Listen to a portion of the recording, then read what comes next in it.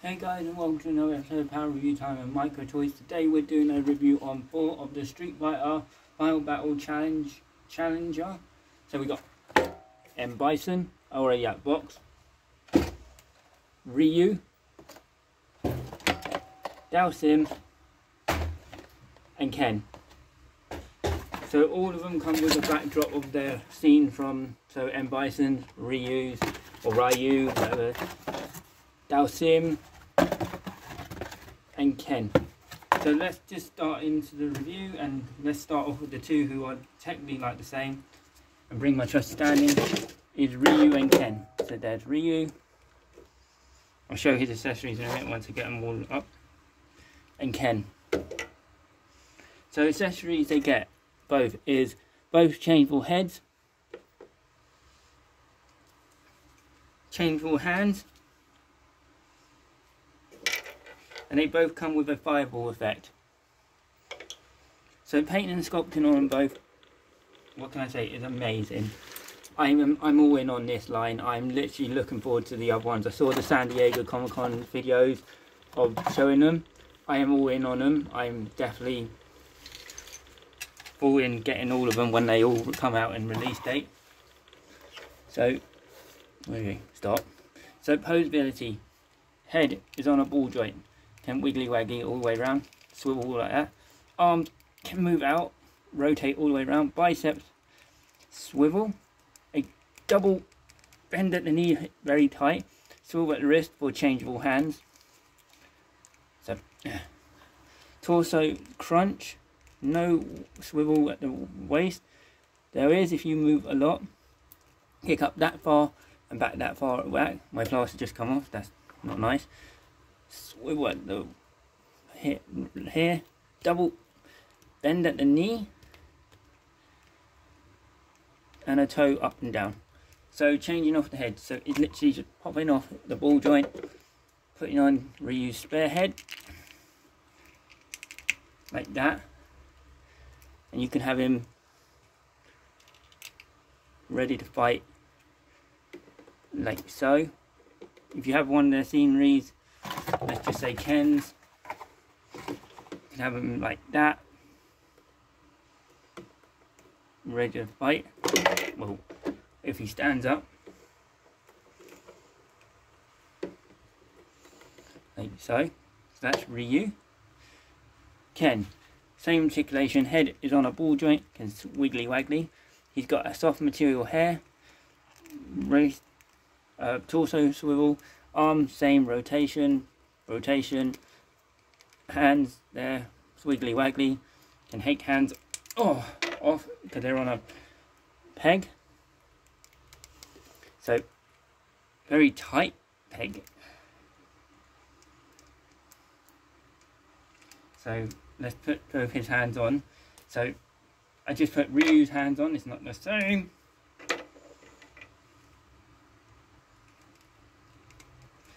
So do that and that. There we go. Waist swivel, kicks up that far back. Waist swivel there.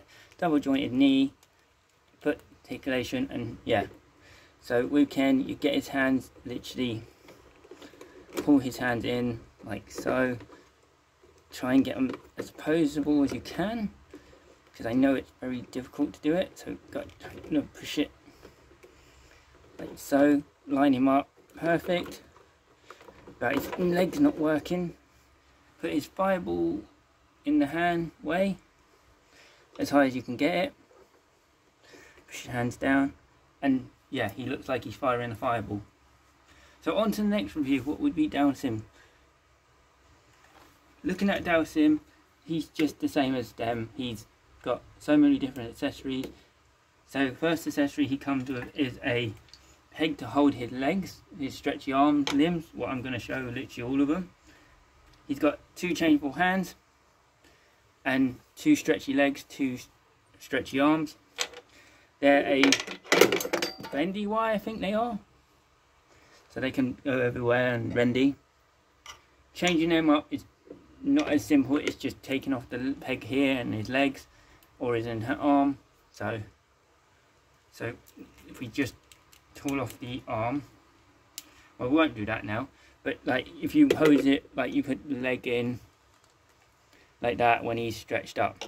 So articulation on Dhalsim is, if you get his skull round, head is on a ball joint, up and down, wiggly waggly, arms rotate, muscles swivel, double jointed elbow, hands looks like the Kali chop, if you remember that from wrestling, ball joint at the waist, up and down, kicks up that far, kicks out that far, a glorious spread, or a beautiful spread, up, down, swivel there, double jointed knee, and an up and down.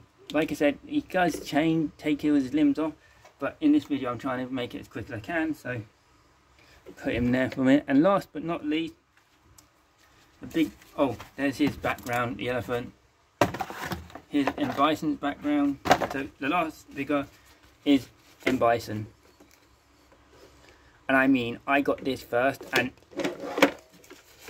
just because he's evil, he's just fucking ooh, excuse my language. This is not for kids, these are rude. Oh, I forgot Dhalsim's spare head. There you go.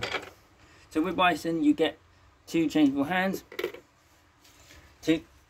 two shoulder points if you don't want the cape on, a changeable head, and a effect part what looks like it's punch. But I swear in the game his punch was green, but I could be wrong. So, and if you got a stand handy, you could get him.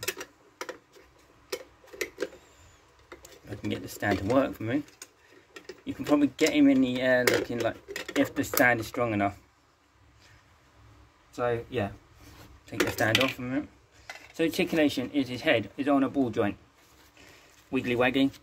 These are on a hinge under the arm, a butterfly joint for his arm, rotation at the muscle, double jointed elbow, no waist crunch and backward arcing, so you could get him into a flying pose. Legs can only move slightly, a kind of okay spread, thigh swivel, there is a double jointed knee on the boot, and wiggly waggly at the foot. So yeah, so size comparison. Here he is next to the GVF frogs. Here he is next to He-Man. Here he is next to Rizzo the Rat.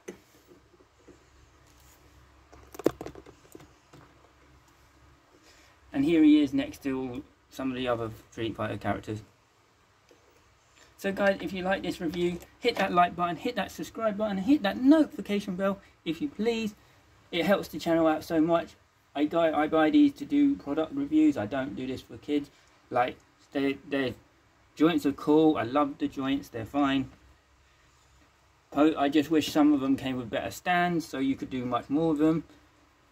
That's the only nitpick I have. So guys, if you like this review, hit that like button, hit that notification bell, hit that notification bell, hit that subscribe button, hit that comment if you can, and all that good stuff. And I'll catch you all on the next one. What you've all been waiting for, and I'll show you in a second. And it's the NECA God of War, not neck, but there'll be points of that joke in the review. I'll catch you on the next one.